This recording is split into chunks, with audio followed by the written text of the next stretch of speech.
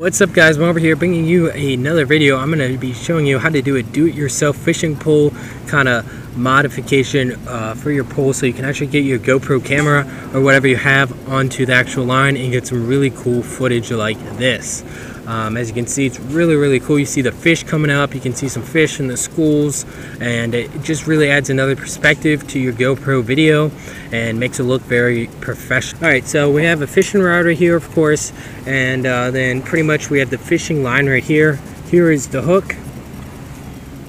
So what I'm using for this actual mount is just the GoPro camera and then a mule mount. So that's M-U-L-E mount.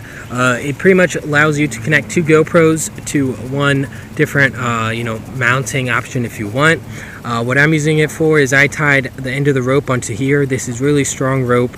Tied it onto there, put the GoPro on. I'm actually using my SJ cam for this. Make sure you take the floaty back door off because that's going to make the camera float. We had that problem. We were like, oh, I wonder what the weight is, and the weights weren't working right, but it's because of the floaty back door. Alright, and then on the other side, I just tied another piece of rope, put a small little weight on it, and then put the fish hook on here, so you can put the bait on there. And then when this goes in the water, it should make it so that it's kind of balanced. The camera is actually going to try to float up because there's all that air in the housing, and then this is going to be right here, so the bait is off of the hook and the camera angle can look right there. Another reason I use the SJ cam is so I can actually look at the LCD screen that's built in. I don't have a GoPro one, so the SJ cam worked well for that.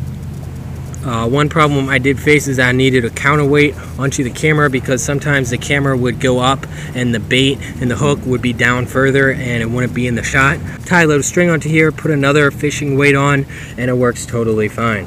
Yeah, so pretty much that's all you have to do.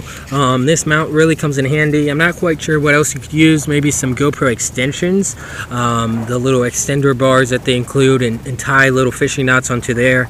But this mount really helped a lot, and it's only about 20 bucks, and it's pretty useful for do-it-yourself mounts. So yeah, this definitely is a really cool thing to do for your GoPro camera. Adds another perspective and a really cool kind of shot you could show your friends. So this has been another kind of do-it-yourself testing video. Marvel out.